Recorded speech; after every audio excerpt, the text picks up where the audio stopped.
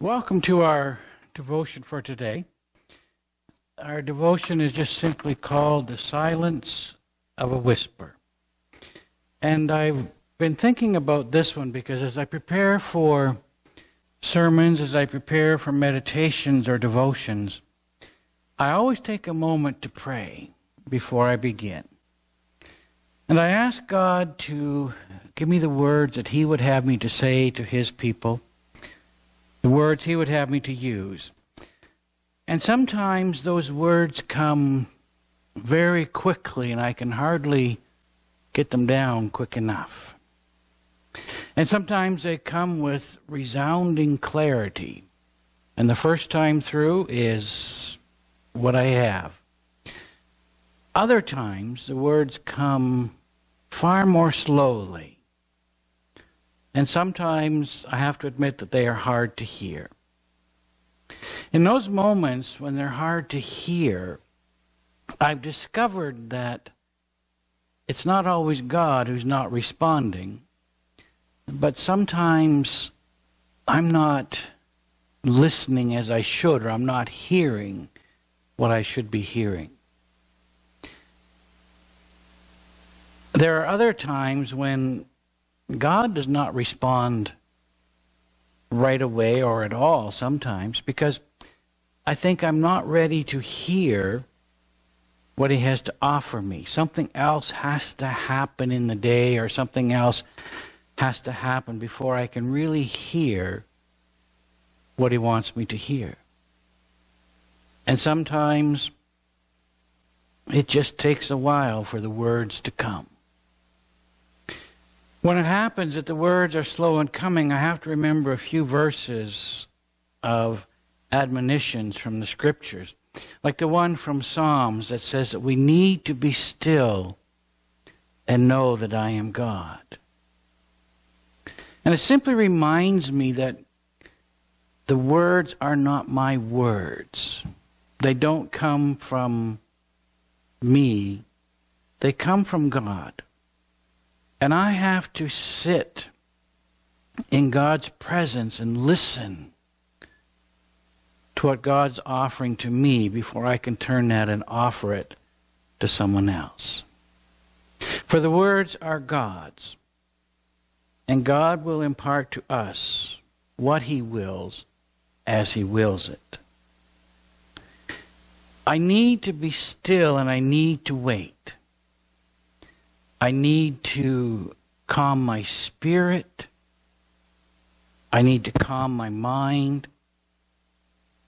And first, just be in that place in God's presence. There's a wonderful feeling of just sitting and absorbing the presence of God. And in that moment, realizing that nothing else really matters but to be in God's presence. Because really the truly important thing is God. And we all have a need to just be still for a moment or so and experience that presence of God. We need to allow God to touch our lives with a love before we can live that love. And there's another passage that reflects this as well. It's a passage from Kings where Elijah encounters God on the mountain. And Elijah has run off and hidden because he feels his life is threatened and he is encountering many, many difficulties in attempting to live the life that God has asked him to live as a prophet. And now, Elijah is the only prophet left in Israel. So God is going to show him who He is, and He asks Elijah to go and stand on the mountain as he passes by. And the passage reads, and God said, "Go out and stand on the mountain before the Lord, for the Lord is about to pass by." Now there was a great wind, so strong that it was splitting the mountains and breaking rocks in pieces before the Lord. But the Lord was not in the wind. And after the wind, an earthquake. But the Lord was not in the earthquake. And after the earthquake, a fire. But the Lord was not in the fire. And after the fire, sheer silence. I love that description of God's presence. We would think of God, creator of all, as the great and mighty wind. We think of God as having the power of an earth-shaking, quaking experience. We think of God as a purifying, refining fire. But in that moment, God was none of those things. We're told that God is found in that sheer silence.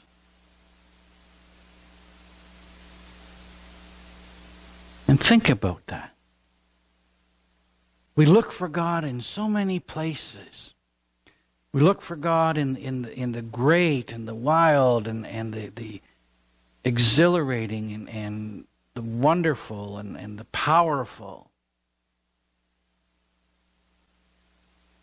But he was found in that sheer silence. And where do we find sheer silence? We're told he was found in the still small voice. And other translations use different terms and words. Some say God was found in a delicate whispering voice. Some say a soft whisper of a voice. And perhaps my favorite, the silence of a whisper. God is found in the silence of a whisper. What that tells me is you have to wait for it. You have to be in God's presence first, waiting to hear him speak. You have to be attentive to what he's going to say. You must long for it. And you have to be quiet yourself in order to hear it. A great and mighty wind might be impressive. An earthquake might be resounding. A roaring fire may all describe an aspect of God, but while they may portray an image of an awesomeness, they leave us missing something. They portray a raw power. They portray a sense of fear of the Almighty. But that still small voice, that silence of a whisper, that's what you find when you're in that place with God. Just you and God. It's in that place where you find the love of God shared one-on-one. Where you have that assurance that God is right there. It's the absolute desire of God to speak love to our hearts and souls with gentleness, and with warmth. And it's more of a feeling than a thought. And it's only found when we sit in that pure presence of God and listen attentively for that silence of a whisper.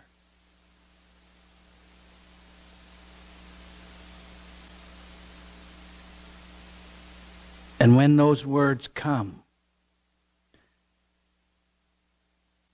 then we're better able to know them and hear them and experience them because we know it's from that direct relationship we have with God, and it's ours.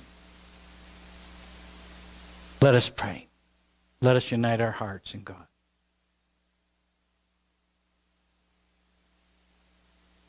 Lord, give us those moments when all else falls away and we are just in your presence, waiting, attentive, listening, loving, just being in your presence, waiting for those words that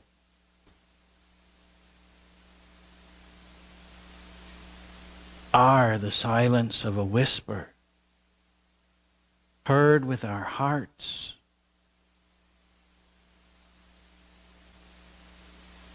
spoken directly to us. For those things, Lord, we rejoice and we wait. Amen.